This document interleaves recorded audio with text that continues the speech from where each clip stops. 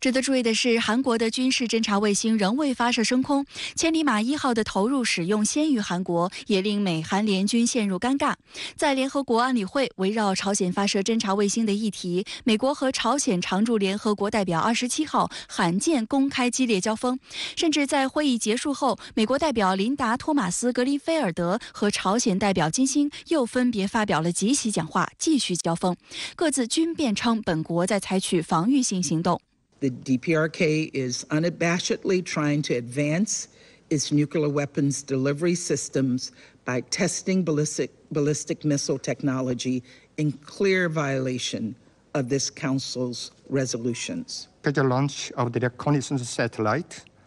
is to get a clear picture of the dire military moves of the United States and its followers, so that we could be fully prepared for them, with their aggressive nature becoming all the clearer as the days go by. It is legitimate and righteous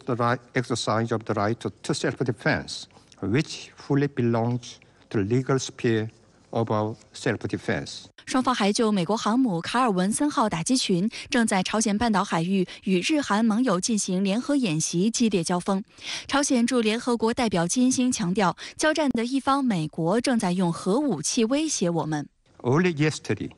with the participation of the U.S. nuclear aircraft carrier Calvinson and nuclear power submarine Santa Fe, enormous troops of the United States, the ROK, and the Japan, the staged large-scale joint military exercise at the doorstep of the DPRK. Its aggressive nature warrants no excuse.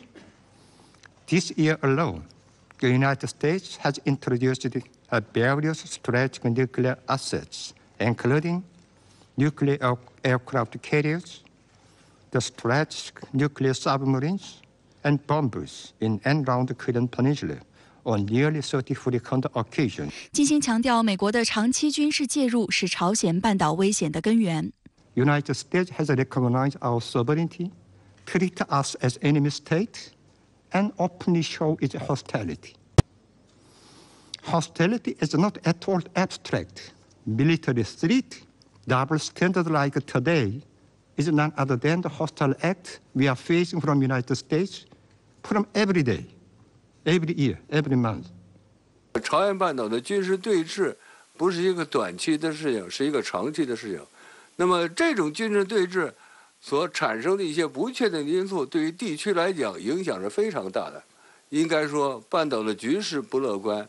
它的复杂性远远超过一般人的想象。据韩联社消息，美日韩上周末于半岛近海举行大规模联合军演。美国海军核动力航母卡尔文森号以及宙斯盾驱逐舰斯特雷特号和基德号，韩国海军宙斯盾驱逐舰世宗大王号，日本海上自卫队驱逐舰物语号26号出现在韩国济州道东南方向的公海海域，引发朝方激烈回应。据悉，卡尔文森号于本月21号返韩，并在釜山作战基地停靠，期间韩美海军还互访舰艇。半岛局势持续紧张，还体现在朝韩边界线的非军事区。据韩联社引述韩美军方多名消息人士透露，在朝韩边界板门店共同警备区执勤的朝方官兵，从近几日起开始携带手枪。报道指，这打破了双方在共同警备区非武装的共识。目前，管辖共同警备区的联合国军司令部正在严密关注朝方军事动向，并研讨应对措施。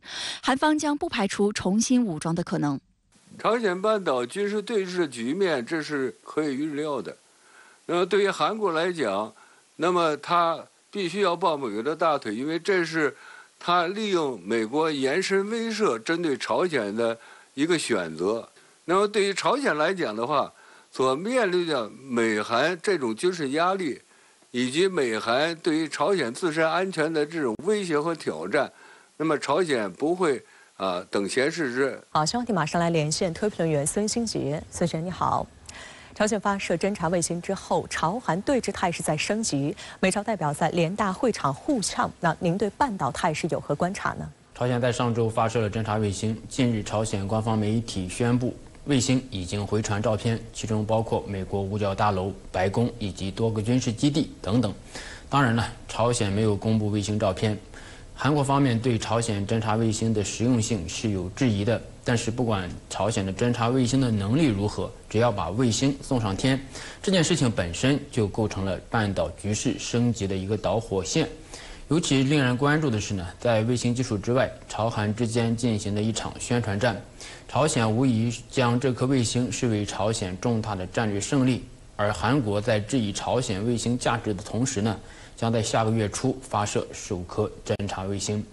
首先，朝鲜发射侦察卫星是劳动党8大制定的战略计划的重要内容。今年已经发射过2次，但是均失败。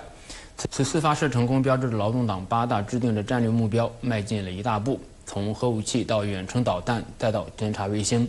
朝鲜将战略武器开发作为国家的重点。国际社会关注的焦点不止侦察卫星本身，而是朝鲜的远程投送能力。其次呢，此次卫星发射之后，韩国在第2天就终止了2018年签署的919朝韩军事协议的部分条款，作为应对朝鲜发射卫星的反应。而朝鲜则全面废止了这一协议，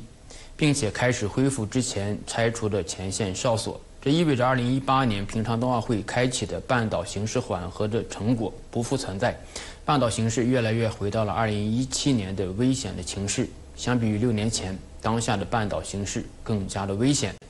最后，朝韩形成了对抗和对峙的螺旋。一方面呢，朝韩在过去几年进行着比较明显而且越来越激烈的军备竞赛；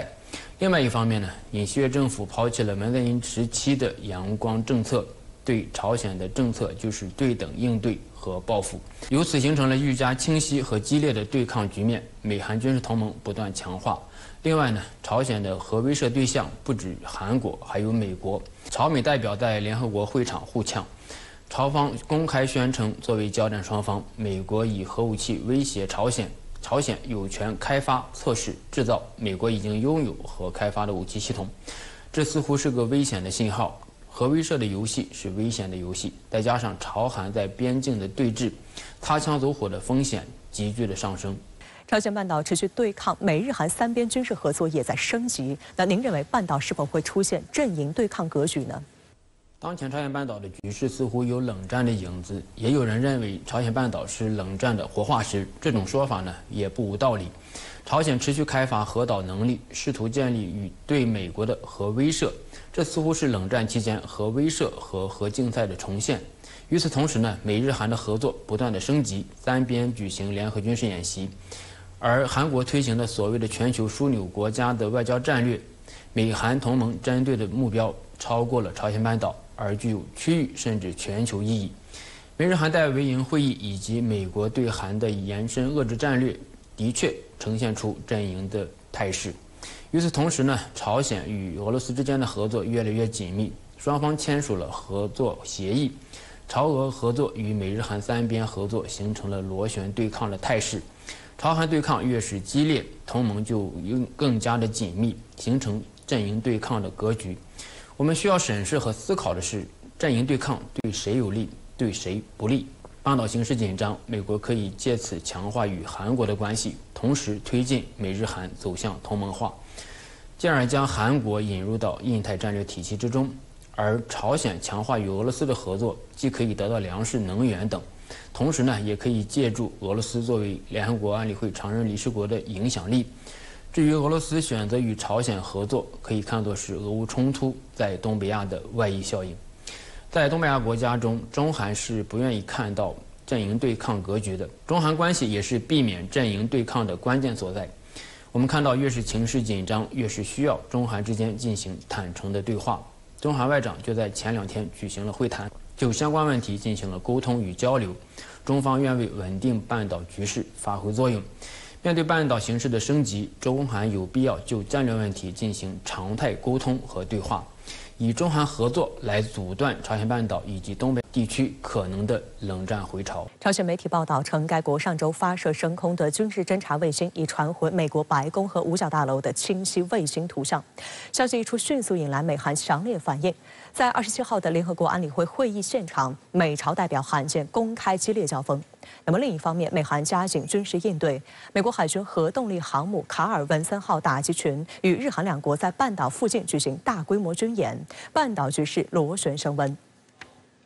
据朝中社28号报道，朝鲜劳动党总书记、国务委员长金正恩分别于27号上午和28号凌晨收到了朝鲜国家航空航天技术总局平壤综合管制所有关从本月25号到28号之间军事侦察卫星万里镜1号运用准备情况的汇报，并查看了卫星拍摄的图片。据报道，这些卫星侦察照片的内容包括美国一系列党政军驻地的清晰图像，其中有白宫、五角大楼，还有弗吉尼亚州诺福克海军基地、纽波特纽斯造船厂、机场等。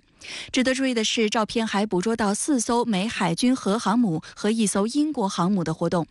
分析认为，这显示朝鲜的首颗军事侦察卫星万里镜1号具有相当的解析度。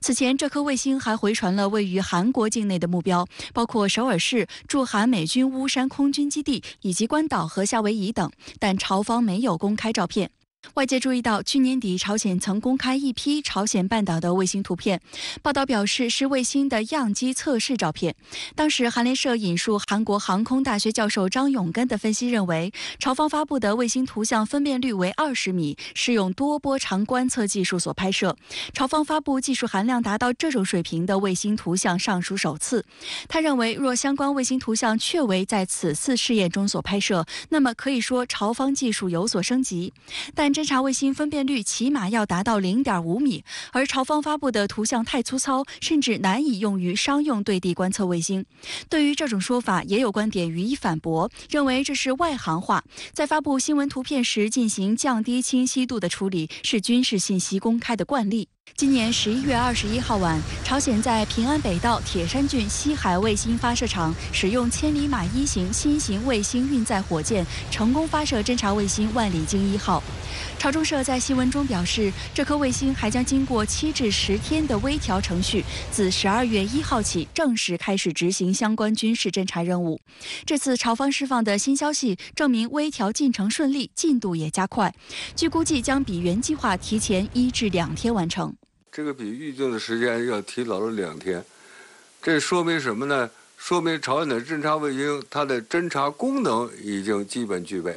那么朝鲜的侦察卫星能够拍到这样一些照片，那么对于朝鲜来说，它发射卫星的目的基本已经实现。朝鲜对于美韩军队的监控有了新的途径，也有了新的手段。